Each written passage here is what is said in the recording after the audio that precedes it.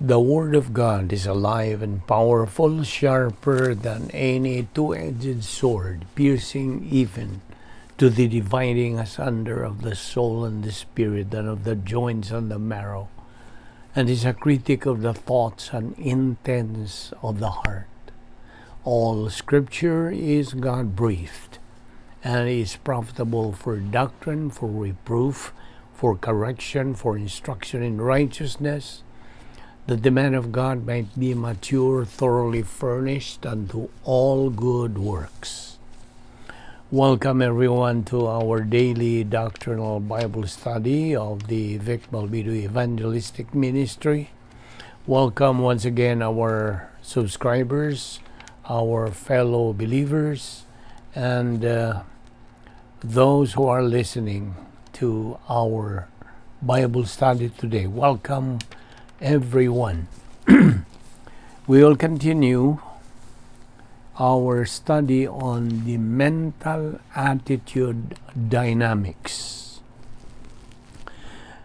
First of all, yesterday we said that, and in the past lessons we said that emotion, being part of our faculty, is not supposed to rule our life, most especially to us believers, because emotion, as we have already learned, has no thinking.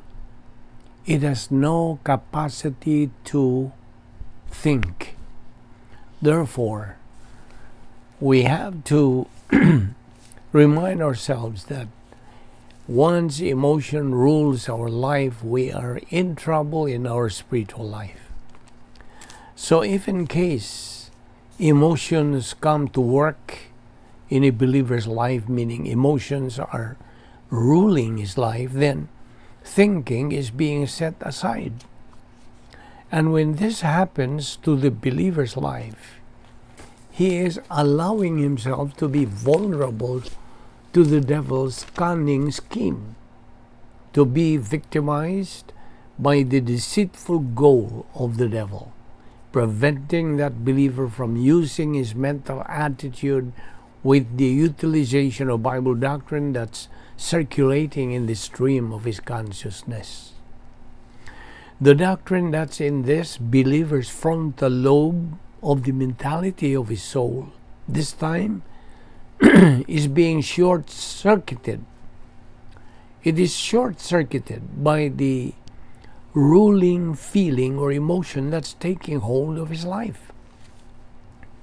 That, of course, is this believer's choice. Nobody, not even God, can prevent him from making that choice, right? Now, he becomes a product of his decision. And here comes the law of volitional responsibility to work on this emotion-run believer. While on the other hand, here comes a believer who is filled with the Holy Spirit, residing in the operational divine atmosphere, fulfilling the protocol plan of God, functioning with Bible doctrine, using the divine viewpoint thinking that he pulls from the frontal lobe of the mentality of his soul, putting aside his emotions in facing any kind of pressure in life. He is the kind of believer that's a winner. And do you know why?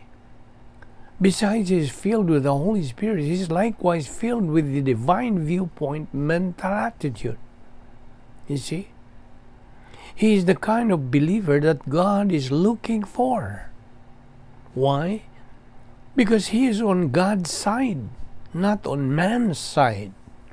He is simply doing things as unto the Lord. Furthermore, this kind of believer is usable by God, being part of a pivot of the land.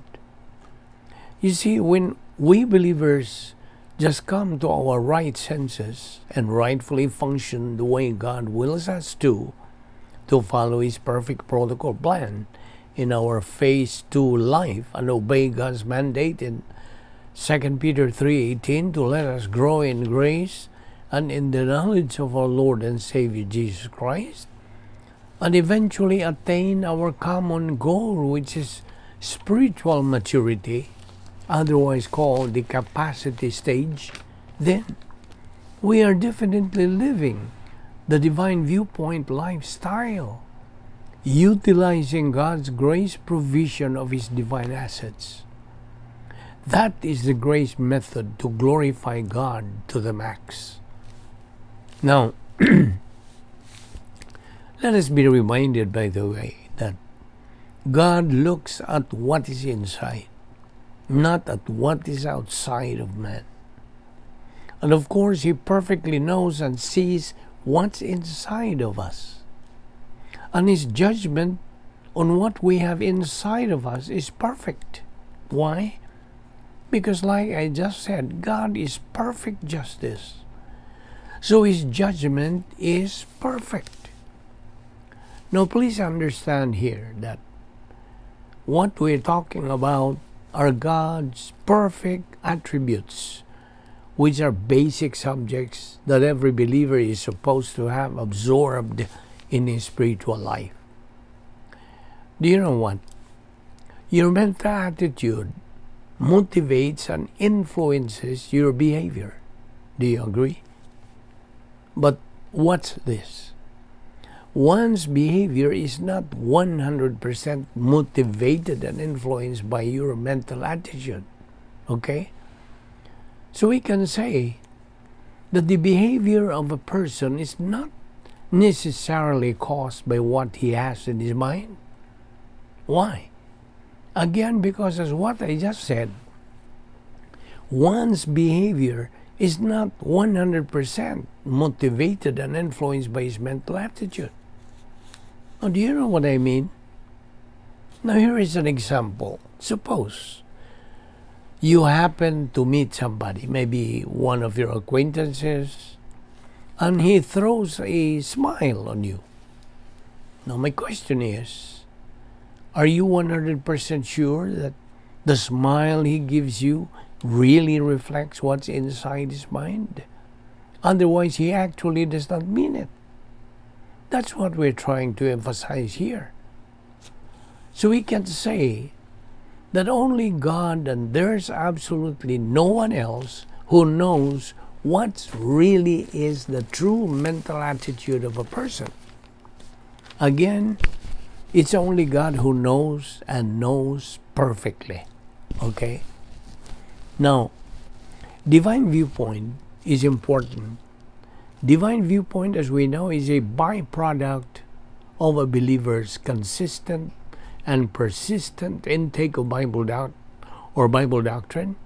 And as he, meaning any believer who is spiritually advancing, as he moves on in his unique spiritual life inside the protocol plan of God, he lives his life pleasing to the Lord.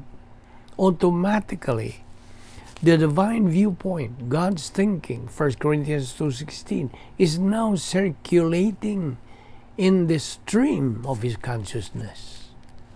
That believer belongs to the higher echelon of winner believers in the pleroma stage.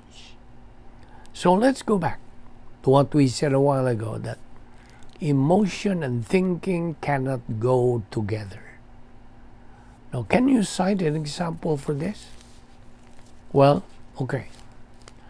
When you get angry, have you noticed you are not using your thinking? You are not thinking at the height of your anger.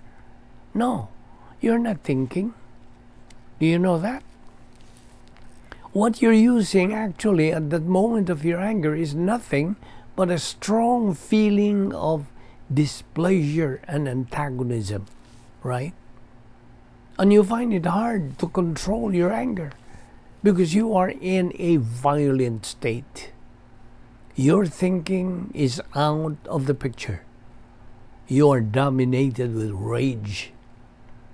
Now, on the part of believers, especially believers who are carnal and reversionistic, many believers who who are negative to study God's Word, hence not growing in doctrine, it would be so hard for them to accept the truth that emotion and thinking cannot go together hand in hand.